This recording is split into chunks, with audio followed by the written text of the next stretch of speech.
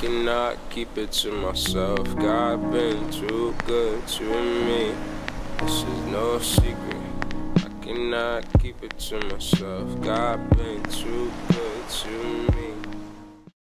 Hey guys, thank you for stopping by my channel. I am showing you guys my dewy makeup look. We are starting with aloe vera gel, my one and only vitamin E cream, and some sunscreen, Hawaiian Tropic. I'm getting ready to go to the Jollof Fest. I'm running a little late, but that's none of your business, okay? So like a good Samaritan, I am brushing out my brows.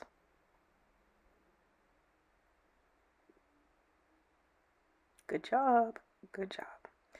Now we are moving on to a new product I discovered, which is kind of like a, I'm giving tribute to the brow brush, but okay, the product I just picked up now is the new ink brow filler I have been experimenting with. It's supposed to mirror like microblading strokes. This video is mad old, to be honest. I recorded this over the summer. Yes, I am coming back months later with this voiceover. I would say after months of getting used to this product, I will say it works best when you use less, kind of give the ink time to soak into your skin. I think at this time I was overusing the product, which gave me a very thick eyebrow look, which is fine for the time, but right now with the direction of eyebrows going back to like the 90s thin, we can't continue that. We can't be out here looking crazy. So yeah, just filling in my eyebrows. Let's fast forward. Next, I am doing lip liner. Lately, I've been enjoying lining my lips early on in my makeup routine. If you're hearing a ton of background noise, it is raining right now while I'm doing this voiceover, so apologies. But yeah, I've been enjoying just lining my lips and then doing the other stuff and then coming back with whatever lipstick I choose to do after. Sometimes I just go with lip liner, and sometimes, yes, I'll go back at the end with a lipstick. My lips are very stubborn, meaning that it doesn't really like to take to color.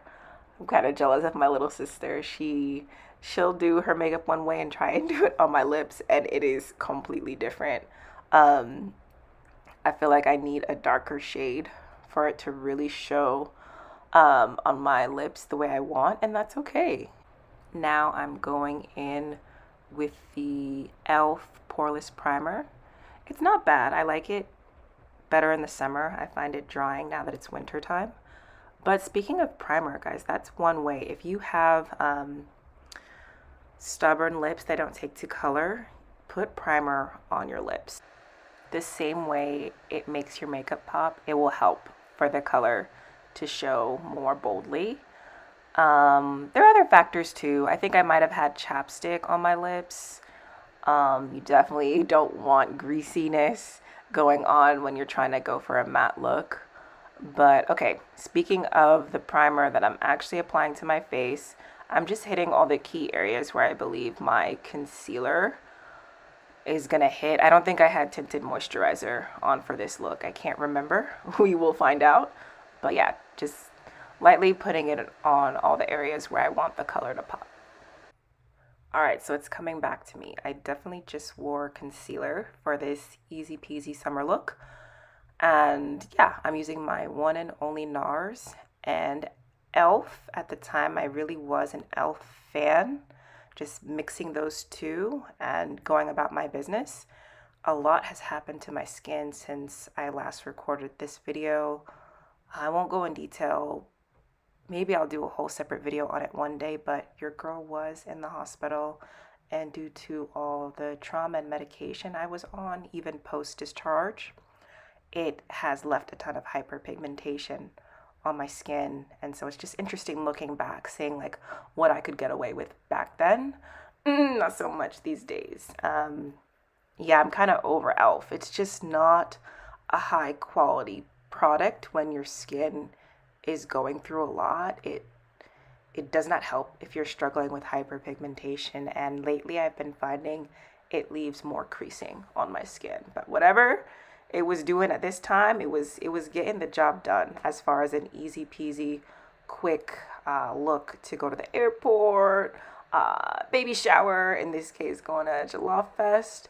Is what I like about it, or liked about it. Well, what I won't knock about it is that it brings a lot of color. It brings a lot of vibrant color to your face, and you just need a little bit. Hopefully, yeah, just a little dot right here and there. And then I think later you'll see I put it on my key areas. My makeup routine has changed. Like now I do everything at once, but I guess now I'm gonna stop, blend this out with my hands. I didn't have a brush at this time. Well, actually, let me just see what I'm doing next. Okay, I'm going back with the Nars for the main areas of my face, and then I'll probably pick back up the Elf for only the areas I want to highlight. Gotta get the neck so everything matches.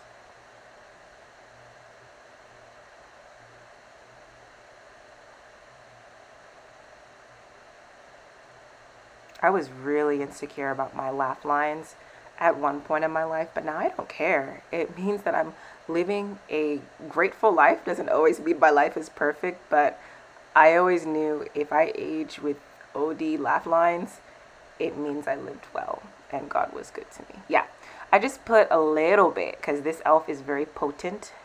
It's a really nice olive color, but clearly I can't use this anymore with the recent changes in my skin.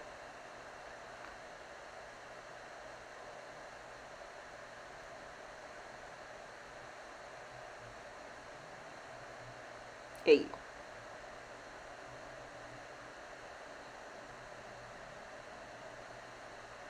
There's something about blending with your hands that's just so safe.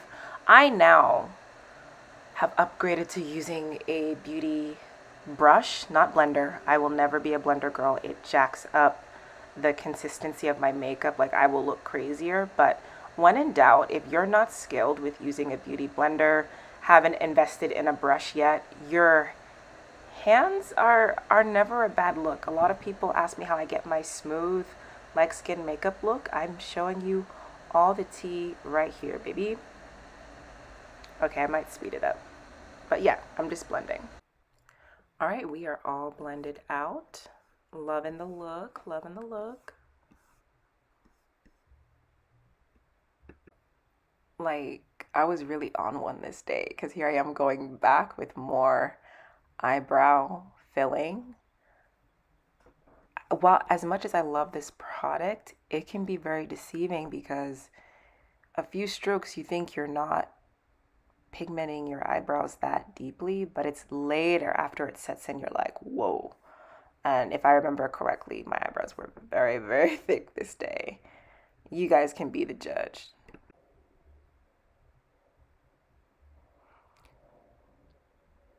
What's going on? Oh, interesting. I'm just now getting to putting concealer under my eyebrows.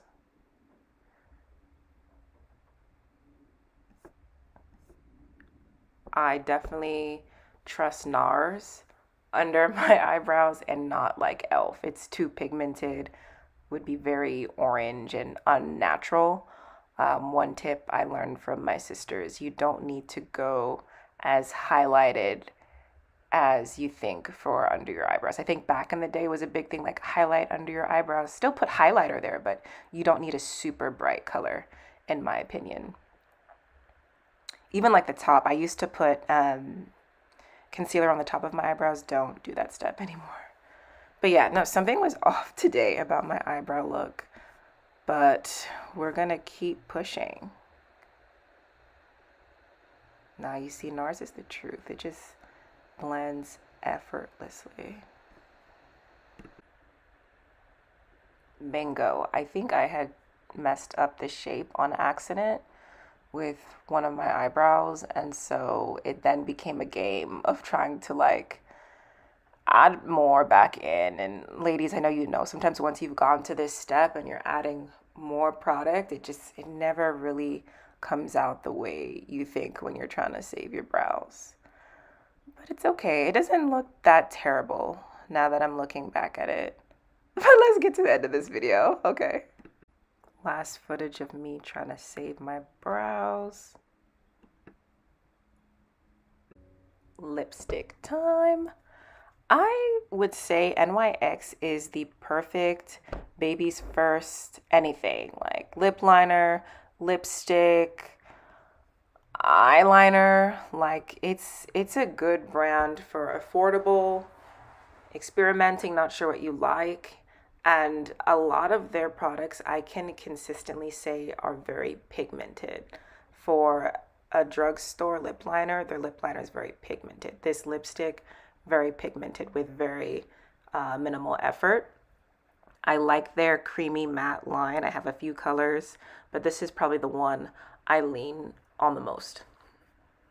I've nowhere arrived when it comes to lipstick, but very beginner friendly. Yes, I would say NYX is. Next, I'm going in with some powder. I am a fan of powder in the summertime. Winter, not so much. I really like to keep my dewy, as much dewiness as I can maintain in the winter because my skin gets very dry, but why not in the summer? I love how it makes everything blend like one. It truly makes your makeup look like skin. My sister, before I went to Greece, made this amazing concoction where it's not just ColourPop. We have blended in there Laura Mercier. I think I'm saying that. Laura, you know who I'm talking about. Laura and ColourPop mix of highlight is what I'm using. Sometimes you have to blend two products to get the best look. I think there's something better on the market now that my sister's using, so TBD, I may upgrade in a few months.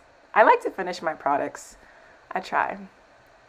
But yeah, I'm just putting that all over where I've put concealer, where I want to stabilize and not be too shiny, I guess. Interesting. I'm putting some on my neck. I guess I'm putting it everywhere. I put makeup on YOLO. Now it is highlight and contour time. Let's see. I use the middle color for contour. I was using the darker shade, but it just was not, it was too dark for my complexion. So I haven't mastered contouring, but let's see what your girl's about to do.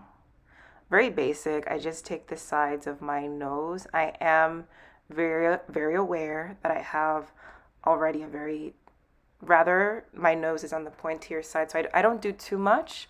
I don't want it to look like I had surgery, but I'm even learning. There's a whole art to contouring your nose, not even just to make it smaller, but to create the right shape that I want to get better at for sure. But right now I'm just doing the basics. Now I am taking the brighter shade to go in with my highlight. Everyone's different. I really do treat highlight like put it any and everywhere as to your liking, but I'm big on, I think, remember back in the day where everyone would put blush there? I go in with highlight heavy in my cheek area, and then, you know, the standard on my upper lip, chin, and at the corners of my eyebrow, top of the forehead.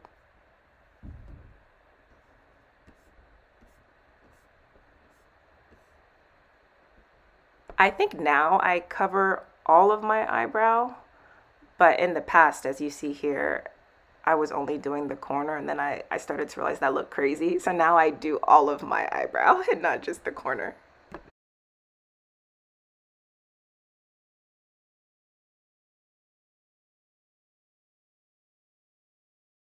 So before I went to Greece, I also invested in my first blush packet, the Saharan Blush Volume 2. I really liked it in the beginning, but I think I need to do more of a minimalistic approach because, as you can see, I sometimes am not sure what color I want to use, and it's really hit or miss picking one that will go with your outfit and not look like too much. The worst is when you look like a doll.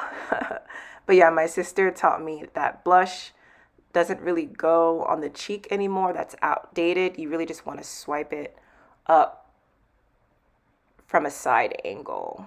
And I try to do it like her, but when I say my sister has a gift, she has a gift. I either like end up here where I can't really see the difference, or I end up putting too much and end up looking like a doll in the end. But you know what? Makeup is a journey.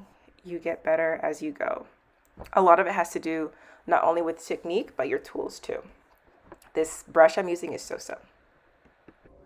Now for my favorite part. If you know me, I love a dewy look. Even though we put on the powder to keep everything consistent, I'm still going back to get my best glow life. Put that in your face, your hair. Rose water is the truth. In the summer, I love how I can use, oh, what you doing, girl? Rose water and glycerin in the summer. Now in the winter, because I try to stay away from humectants because there's no real moisture in the air, I just use plain rose water in the winter. But rose water glycerin in the summer is amazing. And then now this is the Morphe that I'm finishing with.